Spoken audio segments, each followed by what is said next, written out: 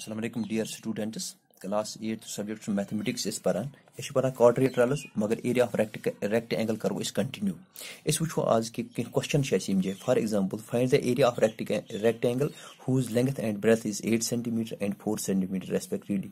तो हमें क्या निकालना है? हमें निकालना है area of rectangle. यहाँ पे 8 cm का मतलब है length और 4 cm मतलब का होता है breadth. तो यहाँ पे breadth भी दी हुई है और length भी. यहाँ हम एक rectangle बनाएंगे ABCD, यानी इसका मतलब है इसकी length 8 cm है और इसकी breadth 4 cm है.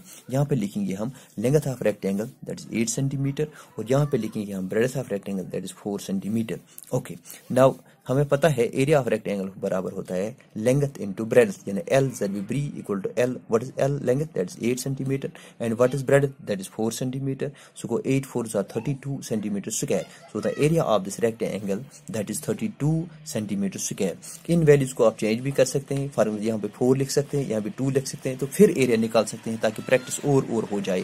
Practice makes a man perfect. ज्यादातर जितनी प्रैक्टिस आप करोगे, जितनी सेल्फ स्टडी करोगे, उतना ही आपका मैथ जो है वो ज्यादा स्ट्रांग होगा.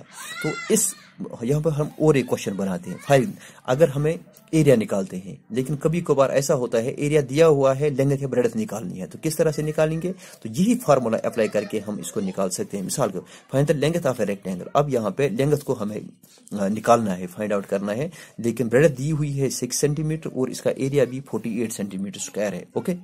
Okay, now breadth of rectangle दी हुई है that is 6 centimetre square, that 6 centimetre sorry. Length of rectangle ये हमें निकालनी है. Area of rectangle 48 centimetre square ये गिवन है, ये दिया हुआ है. यानी दो चीजें हमें दी हुई हैं, ब्रेड्थ भी दी हुई है और इस एरिया भी दिया हुआ है. तो इसका मतलब ये है कि जब हमें पता है कि जो एरिया है रेक्टेंगल का that is length into breadth, ये सब किसके बराबर है? 48 सेंटीमीटर. ये तो दिया हुआ है, यानी एरिया दिया हुआ है, लेकिन फार्मूला हमें जरूरी लिखनी है. क्यों लिखनी है जरूरी? ताकि हमें लेंथ निकले.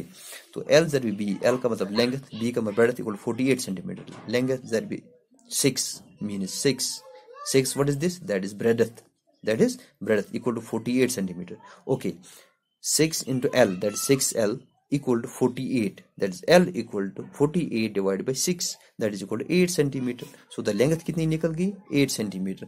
इसी तरह से अगर आप इस 8 को या 6 को 4 को, यानी आप लिखोगे ब्रेड्थ निकालनी है, लेंथ लिखोगे 6 सेंटीमीटर, एरिया लिखोगे फॉर एग्जांपल 30 सेंटीमीटर. तो इस तरीके से आप ब्रेड्थ भी निकाल सकते हैं, इस तरीके से आप एरिया निकाल सकते हैं. इस तरह से कोई भी, चाहे वो लेंथ हो या ब्रेड्थ हो, यही फार्मूला अप्लाई करके, लेकिन जब एरिया दिया हुआ होगा तो हम इस तरीके से कभी कभार लेंथ भी निकाल सकते हैं, ब्रेड्थ भी निकाल सकते हैं. तो इसी तरह से आने वाले क्लास में और भी क्वेश्चन इसके रिलेटेड होंगे जिनको हम हल करेंगे इंशाल्लाह.